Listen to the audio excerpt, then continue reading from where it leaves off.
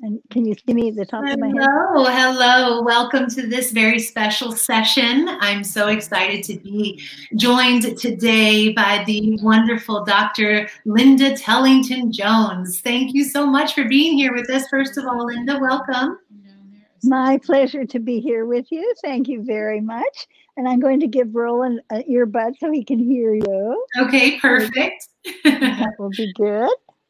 So we have been trying to bring together some time with Linda for quite a while now. And, you know, we just surrender to knowing that it comes together when it's meant to, and it's now. So I'm so very grateful.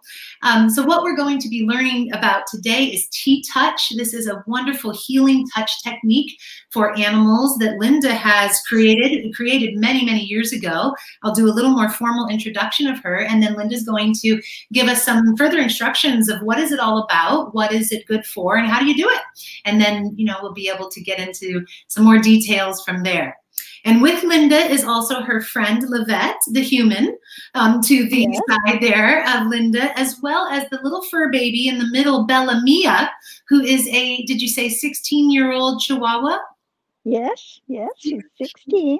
Oh, so what a sweet baby there. So we're going to be able to see today some of the TTouch technique applied to an animal firsthand. So that'll be a lot of fun. So first, let me introduce Linda a little bit more. They are there on the Big Island right now, which is so nice. I wish I could have been there to do this interview in person. Next time. That would have been wonderful. Oh, probably a little easier too. So first of all, let me just share a little bit more about Linda. She is an internationally recognized teacher, author, and equine expert. She has developed, as mentioned, the world-renowned healing method known as TTouch, Tellington touch, coming from her last name. For the past 50 years, she has helped animals, taught people, and trained practitioners in this revolutionary method of healing touch. And this hands-on technique is known to help animals with their behavioral challenges, physical challenges, and much more, which is what Linda will certainly explain more about. And Linda, what I thought was really cool when I was just kind of putting together my information and looking into more to learn more about you myself is that last year you received the recipient of the Torchbearer Award for Peace for Linda's lifelong devotion to the development of a heart-based method that nurtures a unique, peaceful connection between animals and people. How cool is that? You literally won the award for that. She joins millions around the world who are dedicated to Sri Chinmoy's ever-blossoming dream of global oneness and peace within, which I just found extra special because I know Sri Chinmoy. I know of him. We share a birthday, by the way, August 27th. Oh, my goodness. How amazing. And I have read a lot of his books and studied yoga with his lineage at some time when I was down in San Diego, so I'm familiar. And it's wonderful that you have been connected and are serving his mission as well. Yes. A treasure. Yes, truly. So congratulations on that well-deserved award. So with that said, Linda, let's get into it. Yeah, just let us, give us a little explanation of what is TTouch. When first, you were telling me the beginnings of, and I said, let's definitely share this with the world, how you got into all of this in the first place. Where did it come from? How did it come through you? And then go ahead and share with us more about the technique. Yes, and while I'm speaking, I just want to give you a little idea what I'm doing here with Bella, because at 16, she's not used to being with other people, and it took quite a while to get her to realize that I was safe. And I just want to explain how I did it with Livette first holding her, and of course not approaching her from the front, but approaching her from the back and using her little blankie. And I actually did TTouches on Livette first with her blanket so she could see it, and I licked my lips and turned so she could turn my head away. So when she was afraid, I showed her that I was hearing her. Mm-hmm. And what you just saw is a pretty much of a little miracle, because she walked over to me here like this and turned around. And that just doesn't happen, right? It just doesn't happen. It's a first at 16. Yes, and I'm just going to let her sniff me. This is really a little miracle. And knowing that we're all one, and I know that's where you come from, Amanda, and this wonderful work, knowing that we can make a difference in the world for all animals who are afraid, just by remembering that oneness and knowing that by bringing that to this little being, is a very good girl. And I touch her first with a brush. Yes. And when she dares to overcome her fear in this way, that we're sending that feeling out to the planet, out to the universe. And that's actually at the heart of the Tellington TTouch. So I'll tell you how I got started. I was blessed to be raised on a farm in Canada. And when I was 6, my father had to buy a horse for me to ride to school because north of Edmonton, Alberta, there were no school buses in our time. And most kids walked. And I got to ride to school on my own horse with my cousins. So when I was 9, we moved closer to Edmonton, and I was still rode to school, but I was only a mile and a half from a wonderful stable called Briarcrest Stable. And the riding teacher, Mrs. Alice Metherall, was a very, very knowledgeable trainer and teacher. And so I started coming after school and riding 2 or 3 horses every day after school, just preparing them for showing. And I wound up marrying a man 20 years older than I, went with Tellington, and he graduated in the last cavalry class from Norwich University the year I was born in 1937. And so we actually started a school, and a school for riding instructors and trainers. Just be careful that she doesn't jump down. Yeah. And we had students who came to us for like 9 months, and we had students from 9 countries in 36 states. So I was just blessed to have this background. The way I got started with the dogs, I mean, every horse person I know of has a dog, and we actually bred Great Danes on our ranch. And for companion dogs, and they're natural guard dogs. You don't have to teach a Great Dane. They know what their job is, and they do it really well. And then I started with teaching with dogs.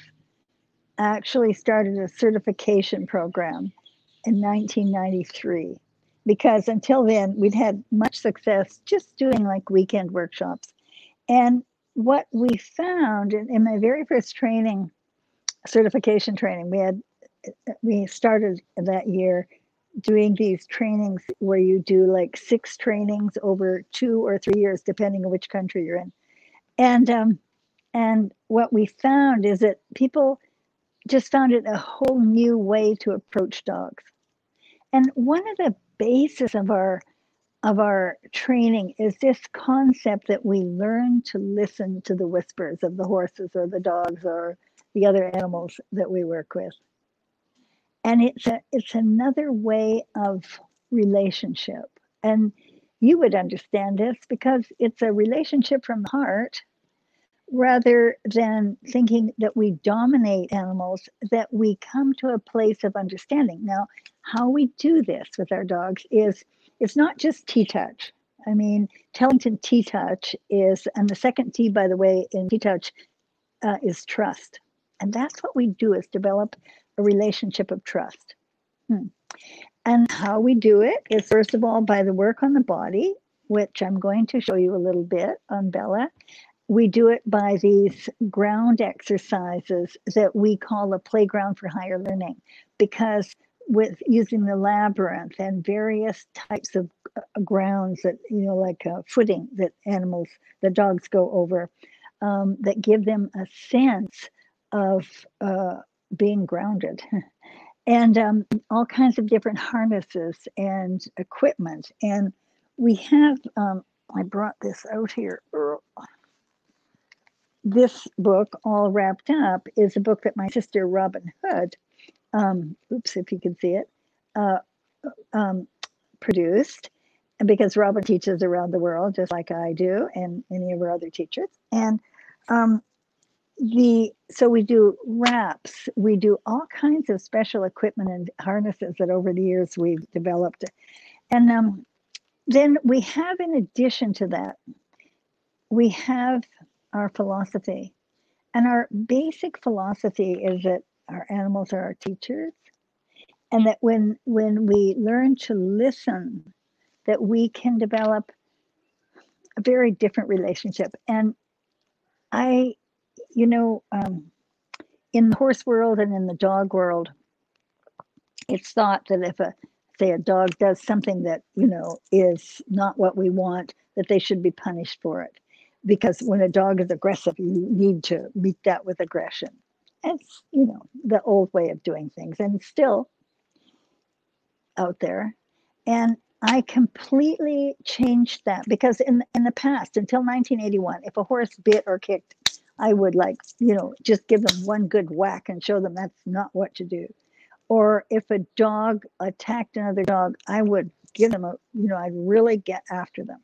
And thank God for Ho'oponopono, because I know that dogs forgive us. And I think that most people who have worked with a lot of animals have done things that we wouldn't do today. And in 1981, I completely changed that attitude of punishment when I read in the Course in Miracles the statement, one sentence that changed my life with animals. And that is that aggression comes from a place of fear and is a cry for help. Oh my goodness, Amanda, when I read that, I just, thought of the dogs and horses that I had just punished, and it was never hard, but I realized then, wait a minute, if this comes from fear, like, how can I bring that animal to a place where they're not threatened and where they can come to a new way of being? And we realized as we started with this TTouch, which I'll give you the background of the Tellington TTouch, the work on the body, how that came about, but that we could release fear at the cellular level with just by moving the tissue in this 1 1/4 touches. Very interesting.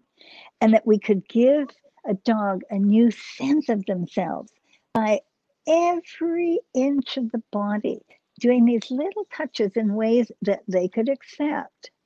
And by going down the legs and being able to lift the paws and doing all of these things that we do in such a way that the dog, wow, really fully comes into themselves. The saying, I'm sure many of you who are listening to this have heard the saying, I was so afraid I was out of my body. And I think when dogs get really, really with behavior that is not useful to us, not useful to them, they don't feel themselves. They're not grounded. They can't feel the ground. And so we have all these different touches that affect the behavior through the work on the tail, through the gentle work on the ears, through the work around the mouth that affects the limbic system, the part of the brain that controls their emotions. So Linda, it reminds me of something. I'm sorry to interrupt you, but it just reminds me of when you are balancing the right and the left hemisphere of your brain, and you're taught to tap, either tap on the body or lift your right toes and then lift your left toes, or switch your body back and forth, and that will cue your body to reharmonize. It reminds me of the same thing. You're, especially in a moment of fight or flight, you're able to pull so what is happening is the mind pulls in the consciousness kind of pulled back into the body. Is that what's kind of happening there? Well, that's one thing that I'm sure is happening, but there's something else that is at the heart of TTouch. And that is how I got started in all of this. For my 30th birthday in 1967, I saw an advertisement in the San Francisco Chronicle that said for $5 you could buy one of the first astrological charts done in a computer in Stanford University basement. So I sent away for it, and one of the statements in that little booklet I still have was that in my lifetime I would develop a form of communication that would spread around the world. Wow. And in order to do so, I would have to learn to trust my intuition. So I went to my husband's library and I pulled down a Rosicrucian book, just reached up and pulled this book down, opened it up, and said that intuition was unlearned knowledge. Now, of course, today we know it's knowledge that's in the quantum field, but that was a long time before we knew that. And so I just started listening for these signs. And I started doing work on the body of horses in 1960 when my grandfather, whom I'd never met before because he was then 80 and had divorced my grandmother, taken care of her, but she didn't want to be at the racetrack. And that's what he'd done his whole life. And he brought us a form of gypsy massage that he had learned in Russia when he was, as an American, first riding as a jockey racehorses that were owned by an Austrian racehorse owner. This was in 1902. And then he liked it so much in Moscow, he stayed on and became a trainer. In 1905, he won the Capitan Award, the Tsar Nicholas II Award, for the leading trainer in Moscow. And that means the most winners of that season. And he said he attributed his success to the fact that every horse in his stable was rubbed with these short little strokes over every inch of the body for 30 minutes a day by their grooms.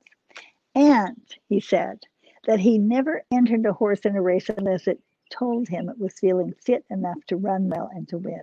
Isn't that interesting at that day and age? Yeah.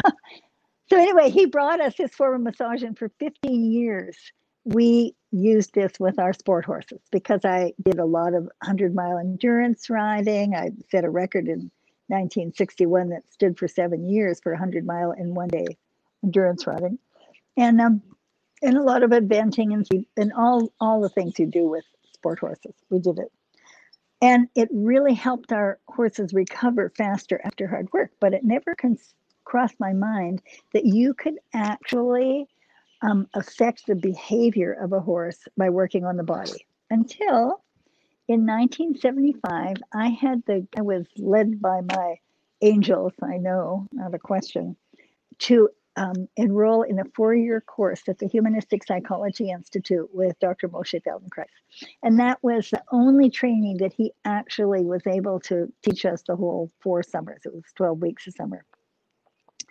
And in the second day of that course, Amanda, I was like born again because he made a statement that it's possible for a human to learn in just very few experiences using very gentle, non-habitual movements of the body that would activate new neural pathways to the brain that would give us more potential as humans for learning, because his passion was learning, not just movement.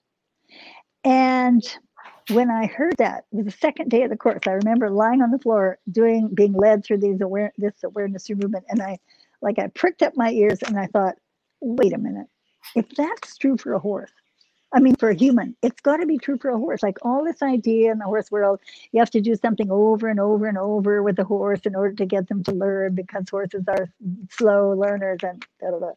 So anyway, I went out that very afternoon and I worked with a 16-year-old mare who had been a brood mare. She'd never been ridden, couldn't be caught easily. And I just started exploring different ways of moving her body gently.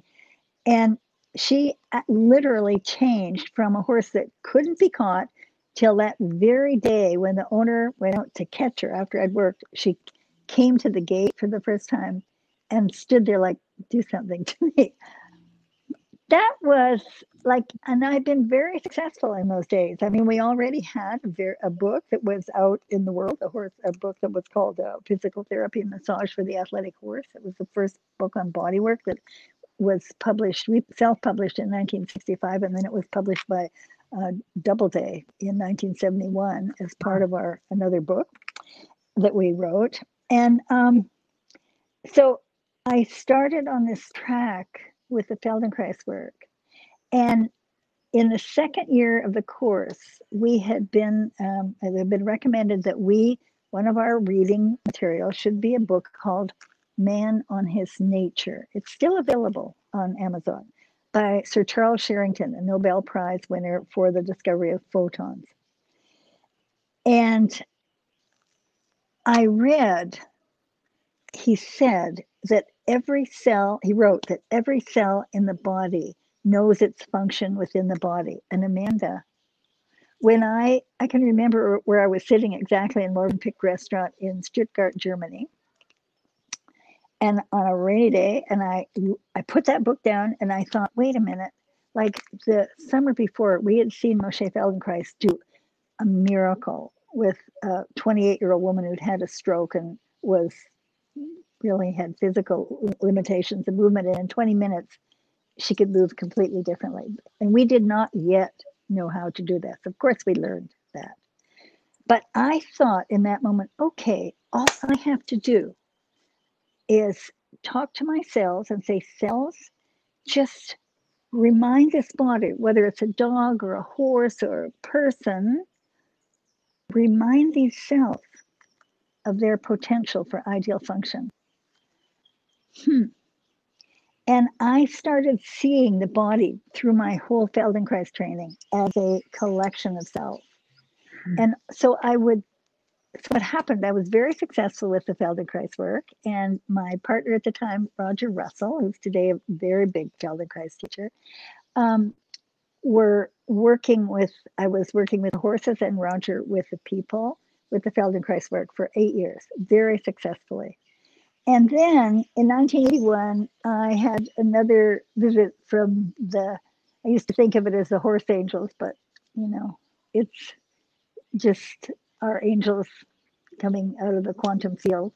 And I was working on a really challenging horse at the Delaware Veterinary Clinic. This mare was owned by one of the veterinarians. And in those days, they didn't do all the things with horses. This is 1983. They only x-rayed from the knees and hocks down. And if you have any dog people who have horses listening to this, you'll know that, oh my goodness, today, vets have at the possibility of all of the stuff that we do for people, but you didn't have it in those days. So I was asked, please, could I evaluate that horse? Because they didn't understand why it was that she hated to be groomed. She tried to bite or kick. Can you turn that light on, please? Tried to bite or kick you when you went to saddle her or groom her. And so I put my hands on her by the way, if that were a human, you would think she was probably suffering from fibromyalgia. That goes up higher. Yeah. Where the sunset, I wish you could see this. We're going to have to turn the lights on in a bit because the sun is going down as I'm sharing this with you all. And so I put my hands on her in this giving the horse a sense of herself, just not expecting anything, just quietly giving her a sense of herself. And she got really quiet. And her owner said to me, okay, Linda, like, what are you doing? What is your secret? Are you using some sort of energy or what? And I intuitively said, don't worry what I'm doing. Just go up and put your hands on the shoulder and move the skin in a circle. And when I said that, Amanda, I thought, okay, what does that mean? Because it's not something that was part of what I did with horses. But I trust my intuition. I trust my angels. I trust divine spirit.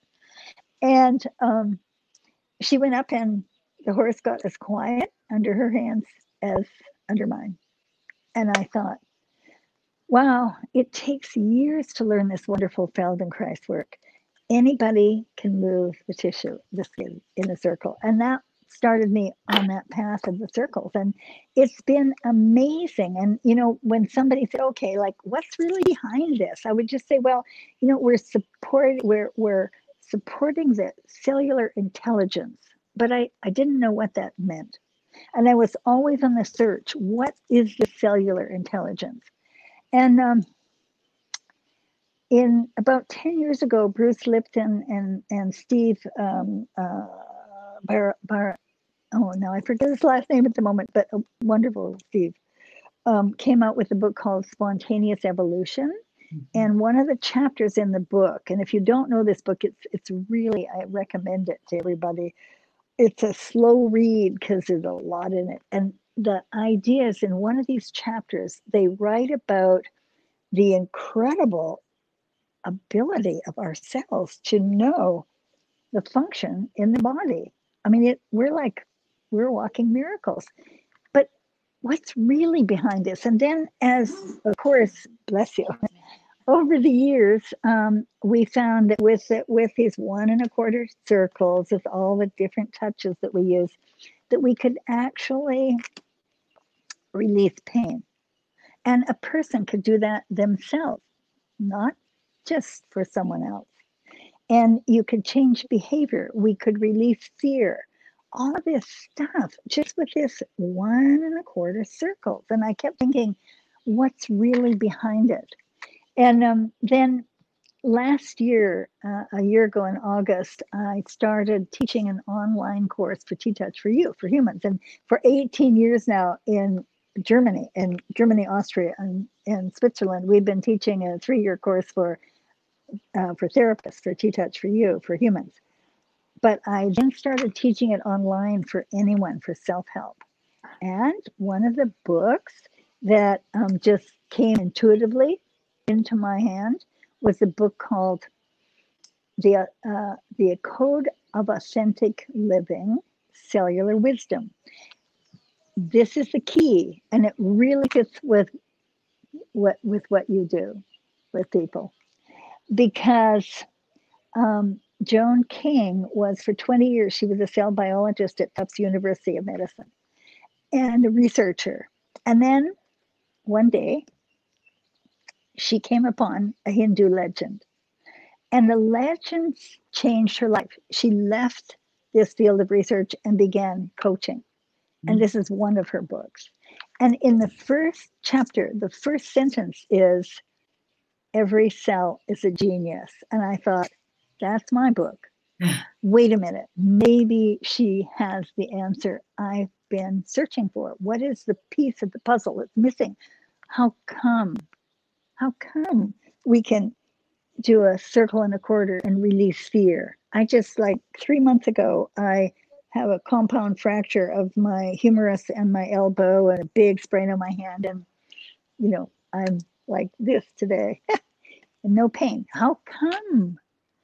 So what this legend is, it was said in this Hindu legend that at some point on the planet, that every person was a god and could do anything. They could heal themselves. They could heal anything. And then people began to abuse the power. And so the chief Brahmin thought, this cannot go on. We are going to have to take the power away from the people. And so they had this big powwow and they met together, and somebody said, okay, we'll take it to the top of the highest mountain. We'll hide it there. No, they'll find it. Okay, we'll take it we'll sink it in the deepest part of the ocean. No, they'll go there and find it. Not a problem. We'll go into a cave, we go deeper, hide it there. No, they'll find it. And then the chief Brahmin said, I know where we'll hide it. No one will ever find it there. We'll hide it inside every human. And that is why when we acknowledge this, that every cell in the body is divine, it's part of all it is. It's part of divine consciousness. And when we start to get that and we recognize that we found with these 1.25 touches, with this acknowledgement, whether I'm working on this beautiful little dog, that to see the perfection in ourselves and in every being, that's when we can release this fear and bring this feeling of knowing that we're all part of the all, we're all divine. And that's at the heart of the TTouch with dogs. So this little being, like when... She's snoring. Were you snoring? Yep, little snoop. So when I look at a person, this is what I feel is the secret behind TTouch. Or I look at an animal, I don't care what they have or what they look like. I just see their perfection at the cellular level. I see their beauty. And when we begin to look at animals like that, and realize the gifts they bring us and the opportunity for us to learn, to be patient, to, learn to listen, to feel, and to love ourselves in the process. This is a great gift. And that's what I feel our dogs, as I know you feel, they're such a gift in our lives. And we have the techniques of the Tellington TTouch method and the philosophy that sees all beings as divine and perfect. It's beautiful. That's my story. To hear you talk about it and explain it, it's so deep and so soulful and universal. It's so expansive, and yet it's very practical. And that's what's extremely unique, I think, about TTouch is yes, as kind of scientific and profound, it's also just, also very simple touch and love as a healing force. Yes. And the thing is, you don't have to understand the science or the spirituality behind it, but it's a great gift when you do. But you can be successful just by learning the techniques. And each person then in their own way will be brought to whatever is perfect for them. And I so appreciate, like we have all these, I use this little brush because she's concerned about being touched on the body because she has arthritic pain and she's in Australia. She doesn't know me. She's never been in this house before. So of course she's very like, what am I going to do? So I started with a little blanket. She has an extra one. I just took it and just started with these little touches like this, just like that, and then only a couple of them, and then licking my lips and blinking and looking away and using my calming signals, my body language to show her that I will listen to her. If she's afraid, I'm not going to force her. I'm just going to give her the opportunity to feel safe. And I know that if we can, that's a very good girl. I think it's too much for her to actually work her little ears. So I'm going to show you on a little helper that I have. Let me just see. I'm going to show you. First of all, you asked me like how people can learn this right before, right? Yeah. So that's my second edition of the dog book. And we have a video that you can get on our library. I'll tell you about that in a moment. And this is another book all wrapped up that my sister Robin Hood put together. And these wraps that we use on dogs are amazing. How just this little, these are very complicated wraps, but the simplest wrap is what we call the half wrap. And it's just so interesting how just having this little, I don't know if you can see it in this light, but we can post it after, right? Yeah. We can post a little picture so that you see it. Just a simple half wrap that gives the dog boundaries makes such a difference. And I'm going to just get up a moment and get this little helper that I have. Okay.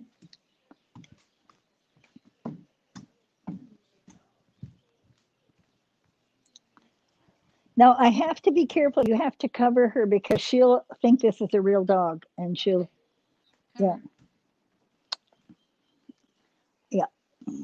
This is my little helper dog.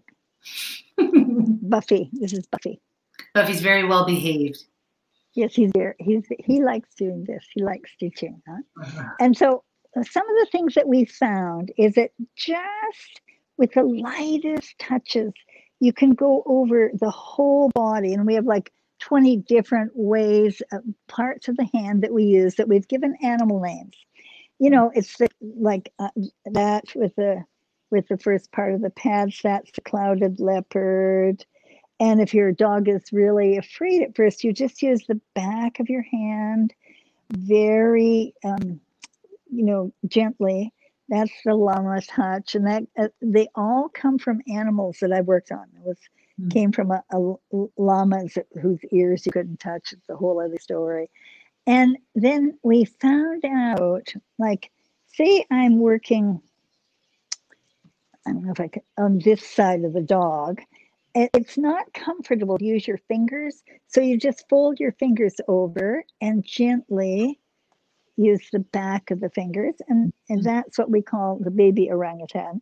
And they, like I said, they all have reasons for, and animals I've worked with this, to give them the names. Now, what's important from the universal point of understanding and yoga and all it is it nowadays, something that's being talked about. I don't know if have you heard of this concept of the nature syndrome, nature deprivation syndrome? No. Not it's a new concept that we have an integrative doctor that gives classes like for in plant-based eating, and that's part of the teachings is that to get out in nature, to feel a part of nature in order to be really healthy, and that it's a big problem now, especially with kids. Interesting. Yeah. So, of course, anyone who has dogs, they're getting their dogs out to walk, most people. So you get out there. But this idea that we would give the parts of the hand animal names. When I put my hands on a dog and I think of the clouded leopard, I think of the little leopard that I worked on in the Los Angeles Zoo many years ago, who'd been rejected by her mother. And we talk about that. And so as you're using these different touches, it puts us in connection in spirit in a different way. And that activates the right brain. And in order to be fully human, we need an activation of both left and right hemispheres, as you well know, right? Without the left logic, we couldn't be on this. We couldn't be on our iPads like this. But without the right brain, which brings us feeling and intuition and compassion and creativity, without that, we're not fully human at all. And that's what TTouch does in every 1 1/4 circle. It's that activation of both hemispheres. Wow. Because we have a logical method of doing the work, and we imagine the face of a clock, and on the clock we put the numbers. So whenever you put numbers, activate the logical part of the brain. So we have numbers 6, 9, 12, and 3 on the clock. That activates, that left brain logic. But we imagine the face of the clock, and we imagine the connection with these animal spirits as we do the work. And that activates this beautiful feeling, compassion, creativity, intuition. So that's what's behind all of this work. Oh, it's fascinating. I could ask you about 10,000 questions right now, but I won't keep us here for the next year. But I do have one question. Does it work on all animals? Yes. You mean on all species? Yes. Yes. I mean, I think the most interesting question, one of the interesting questions I had many years ago, for 10 times I went to the former Soviet Union as a citizen diplomat with Esalen Institute, putting our people together without politics. And I led a group in Gorky Park, a group from the Club Healthy family, in a guided journey to find a spirit animal who would be their protector. And one little boy asked, well, my spirit animal was a snail. So how can I touch a snail? And I said, you can touch it with your mind and your heart. And it's really interesting, Amanda, because he told me this story when he was in the quite a few years later, when I was in contact with this young man. And at that point, I forget what grade he was in, but he remembered that. And we can reach out to the animals around the planet and all the dogs, who don't have the love that we give our dogs.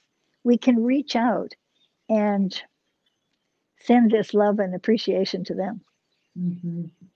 Mm. Yeah, we absolutely can. And it's such a powerful way to do that. You know, that so many of us animal lovers do want to serve. We want to help. It's deep within us to be able to do that, even feeling that that is the reason we're here, our dharma, our purpose, and yet may not know the ways in which to do that. And that's what really you've offered so many people all around the world for so many years. So that, and that's what I wanted to explore next. Before we wrap this up, is it sounds to me like if we're interested, if our listeners are interested, first learning through your website, TTouch.com, through your videos, through your books, like learning for yourself, and then becoming aware that if we're really feeling aligned to it, there are practitioners that in the training that you can undergo and become certified in this technique, and then you connect people all around the world to those practitioners. Is that correct? Well, yes, and you can also just go to a practitioner to get help with your animal, or to just to do a 1 day or a weekend workshop and get a new relationship. It's not just for the certification. Yeah. And that's what I think is just so fantastic, is to come to a place where you have the techniques to work with that dog who is barking and you can't stop him, or that dog is jumping up on a person that maybe isn't, you know, is older and not so happy about dogs jumping up on you, or these dogs that pull on a leash and can really hurt themselves, but also their person at the end of the leash. We have really practical, easy to teach methods of working in this way. And that's, you can, so it's not just to become certified, it's just to be with your animal. Yeah. So also, one of the things that we have, I have you can go to my website, TTouch.com, TTouch.com. And if you're, you can also see something that we've been doing online since we started last August. We first did a 90-day online immersion in TTouch for You course, and it was like once a month for 3 hours on Saturday and 3 on Sunday. We did TTouch for You. And what we found, Amanda, I mean, I'm so excited about this education on our computers, because I can get across every bit as well the science and spirituality and techniques of the TTouch, right, like we are here. Even as well as maybe even better than across the room, because we have this connection. And I work with these on the online course for humans. I work with Sandy Rakowitz and Eleanor Silverstein, and they've been doing this work for 30 years now with TTouch for their horses and dogs and for humans. And so it's one way to learn. Now, we also, I'm really excited, we have what's called the Tellington on Facebook. We have the Tellington TTouch World and Tellington TTouch Community. And the community is, you can join it for like $9.95 a month. And if you like Facebook, I mean, almost every single week we have a webinar for dogs, cats, horses, donkeys, and humans, and different aspects of the work. And if you don't like Facebook, you can go into the library and just go directly into it and get access to my videos and all these webinars that we're doing. So it's a way of sharing. And this way, I so appreciate being with you and being able to share like this with your people. Well, thank you, Linda. My gosh, I can't thank you enough. You really are, you're like the godmother of this work, healing animals, and not just healing them, as we've said, through kind of these practical techniques, but healing them and ourselves at such a deeper, soulful level. And we all know that that's what the world needs. And animals are absolutely our teachers of that. That's what they're on this planet to do.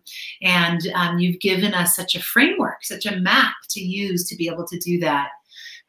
So first of all, just thank you so much for your time and for all that you have put into this throughout your long journey.